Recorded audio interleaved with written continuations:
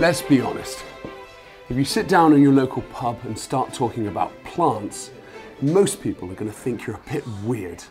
If I sat here talking about football, everyone would love it. But plants?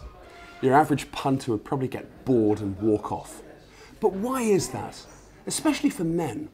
Why is there such a stigma attached to flowers and plants in general? Our world is home to such an incredible range of spectacular plants that simply defy belief. From flowers 1 meter across to blooms that tower over 2 meters tall. Some plants have iridescent leaves that sparkle electric blue. And flowers that come in every color of the rainbow.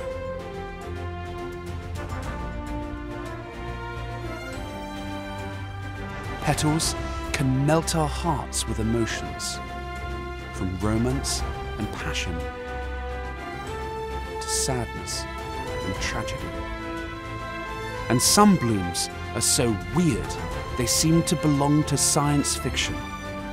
Some plants can survive in the most extreme corners of the planet, and a few can live for thousands upon thousands of years. Some plants produce elaborate and lethal traps that capture, kill and eat not only insects, but even mice, shrews, and on rare occasions, animals as big as rats. Plants come in all shapes and forms. The leaves of many plants can be exquisite and intricate, and as beautiful as artwork. And some plants have leaves that move as soon as they're touched. Directly or indirectly, plants have sustained every human that has ever existed.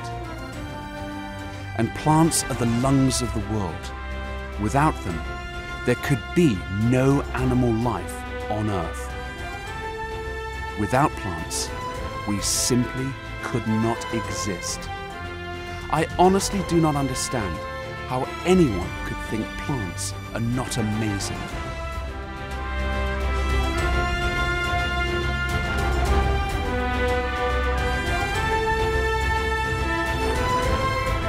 In this series, my goal is to change your mind about plants. I hope you'll see that there's an incredible range of spectacular plants that you can grow at home.